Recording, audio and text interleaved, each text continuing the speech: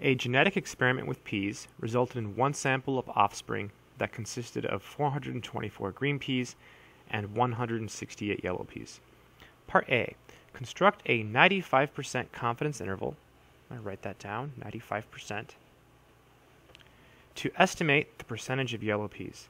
So what this means is it wants us to give a range of values for the percentage of all yellow peas. That's what a confidence interval is. It's just a range of values. And you see here in the answer, this is the lower limit on the range, and here's the upper limit on the range. We just have to fill in these numbers.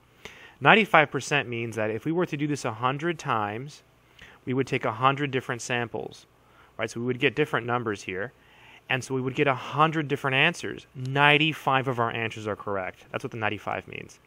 Okay, so whenever you have to construct a confidence interval for a percentage or a proportion, you just need two things. You need n, which is the total number of observations, and you need x, which is the total number of successes. The total number of observations is the total number of green peas plus yellow peas. So we do 424 plus 168. You could probably do this in your head, but I'm going to put it in the calculator. Let's see, so 424 plus 168. So 592. That's the total number of observations. Now we need the total number of successes. So we get that by looking at the question. In this question, we want to estimate the percentage of all yellow peas. So the total number of yellow peas is our success. So 168. All right, now we're ready to go. We're ready to find a percentage, a range of values on our percentage. So question help, StatCrunch. And then we go to stat, proportion stats, one sample with summary. So whenever you're doing confidence intervals for percentages or proportions, you just always go here. So proportions, one sample with summary. Proportions, one sample with summary. All right, I'm going to left click. So successes, that's the x. So they have to give you that in the problem somehow. And then n is the total. So 592. It says hypothesis test for p. That's something we'll do later. So just click confidence interval. And in this case, it's already at 95, so we don't have to change it. So if it was like 99, we would change it to 0.99. Leave the method part alone. And then click compute. And then you see your answers appear here, lower and upper limit. This problem wanted 3 decimals, so I'm going to write 3 decimals. So using 3 decimals, I'm going to write the answer using parentheses. 0.247.320. This is how you would write it on paper if you were writing it down. Okay, you would write it with parentheses. So it's always lower and upper in parentheses. And then so we type them in. So 0.247.320. Good stuff. It says, given that the percentage of offspring yellow peas is not 25%, do the results contradict expectations? Okay, maybe we should read part B. Let's see.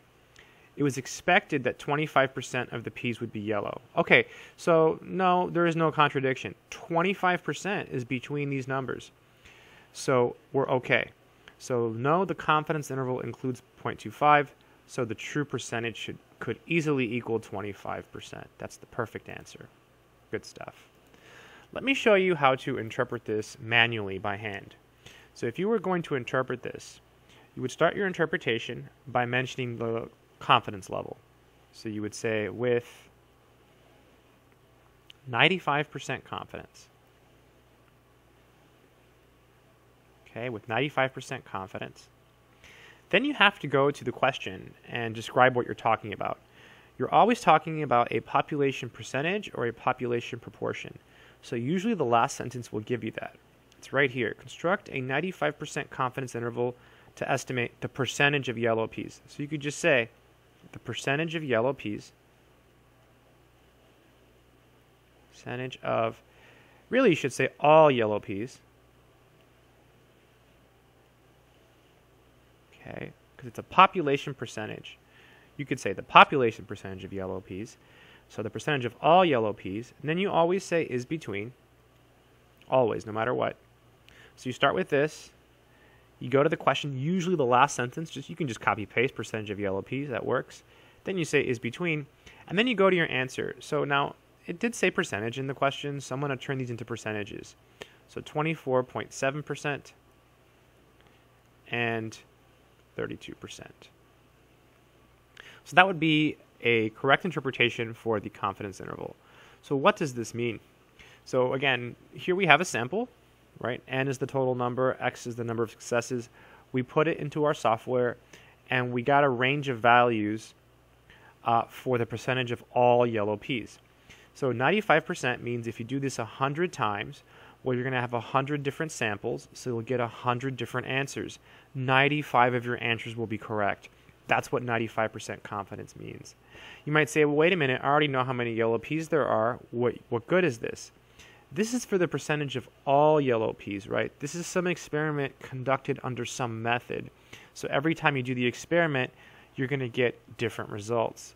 This tells us that the percentage of all yellow peas, so the population percentage of yellow peas, whatever that may be, is somewhere between these two numbers. So this mystical unknown percentage, which is impossible to find, is between these two numbers with 95% confidence. I hope that made sense.